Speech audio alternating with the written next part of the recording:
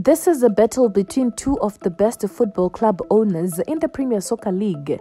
In this video, I'm going to break down the fortune between two of the major figures in the South African football industry.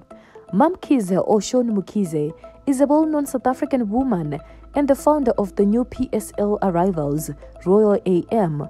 On the other hand, Kaizer Motaung is a former professional footballer who used to play with Pele in the US.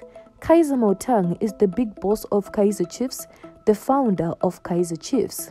Shauwn Mkhize hit the ground running in the early 2000s after she invested money on property. However, she went to accumulate more money after she went separate ways with her ex-husband, Royal Mkhize, whom she formed Royal AM after. Now she is owning one of the biggest teams in the PSL. Kaizer Motaung started his footballing career as one of the most amazing talents in South African football, and he later moved to the US to play for the Atlanta Chiefs in the 1960s. After retirement, he came back to South Africa and started his own team, Kaizer Chiefs, which is now rated the best club in South Africa.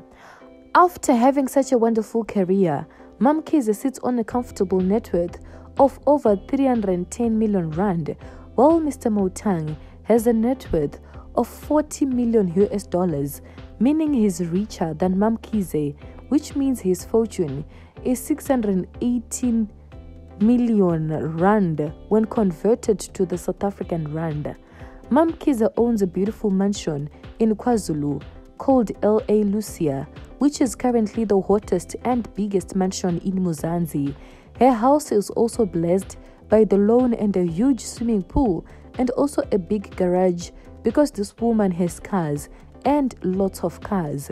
She has a fleet of cars from Lamborghini, G-Wagon, Mercedes-Benz, Nissan GT-R and McLaren.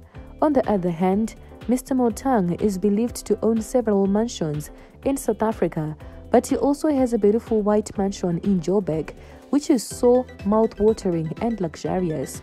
However, when it comes to cars, the old man doesn't brag much about his cars, but he has a deal with Toyota so he can take cars whenever he wants, and we have seen several Toyota cars around the Soccer City Stadium painted with gold and black with the Amankosi emblem.